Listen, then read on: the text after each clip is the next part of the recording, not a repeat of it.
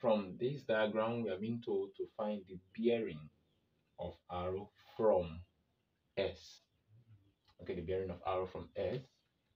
As I draw the diagram again, this is the origin, this is S, and we have 44 degrees here. This is arrow. Okay, and then that's it. Okay, we are told to find the bearing of arrow from S. We are not going to be drawing any angle here. We're going to be looking at the number or the alphabet, the variable that they are looking at. They said from S. So it means that we're going to be focused on this. I want to draw a straight line across that. Draw a straight line across that. And from this place to this place, that's the angle on a straight line. That's 180 degrees.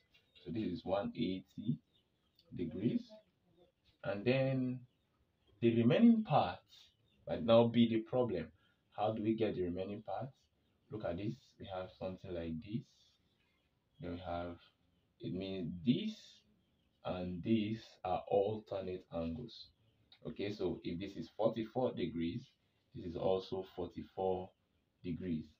Okay, so this angle here is 44 degrees. So the bearing of arrow from S is 180 degrees plus 44.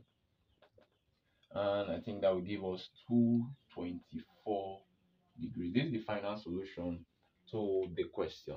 So the bearing of arrow from S is 224 degrees. Till we meet again, this is Fun Maths, and bye bye.